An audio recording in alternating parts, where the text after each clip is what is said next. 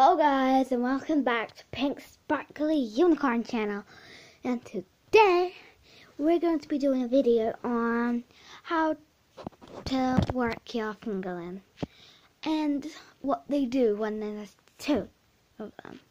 So let's get started. First, we're having a go with the unicorn.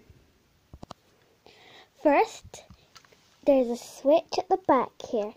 Then you just turn it on here. But first, by telling it's a real one, it should have a small logo right there. Then you switch it on at the back with the switch. Some strange things you can do with a fingerling. Hold it here. And that was a magical unicorn fart.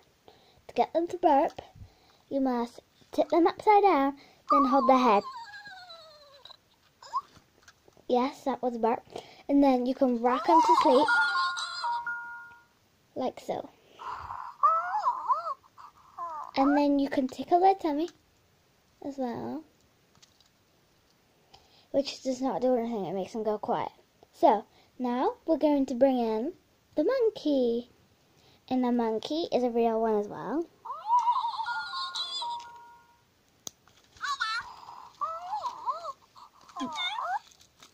These two will react with each other.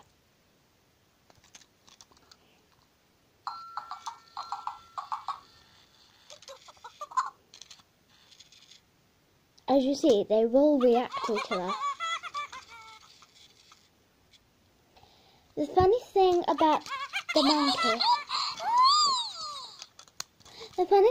monkey is that when you touch its hair, it keeps moving and laughing.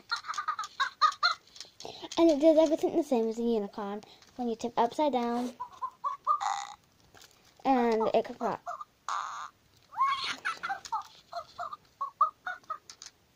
And you rock it to sleep as well. And it will go quiet. And you can hold their ear, which will make them laugh. So,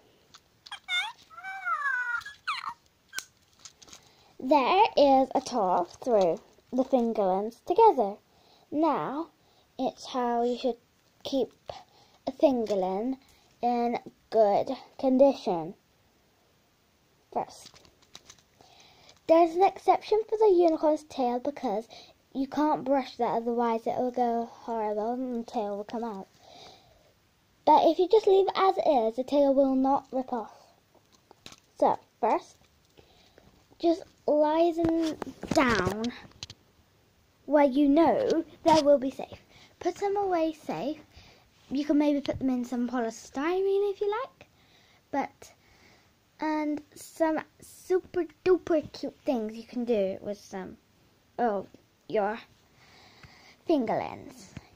Just put a blanket over them like that so it gives the action of sleeping. And yeah, you can make them go sleep if you tip them upside down, like so.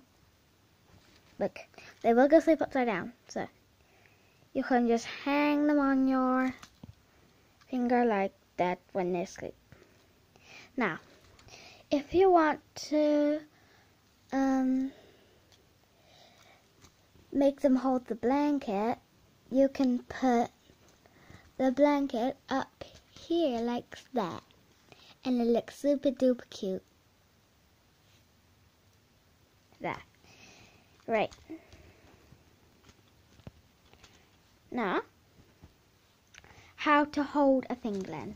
Well, basically, you just put your finger, your preferred finger, through the whole thing, and it will just sit there and it won't come off. And you can do the same with the unicorns. Just a warning, the unicorns are more grippy, so it might take a bit more effort to get up, but apart from that, it'll be okay. So, that's how to work a fingerling and everything you need to do to take care of it. So, please subscribe and and I hope you enjoyed the video.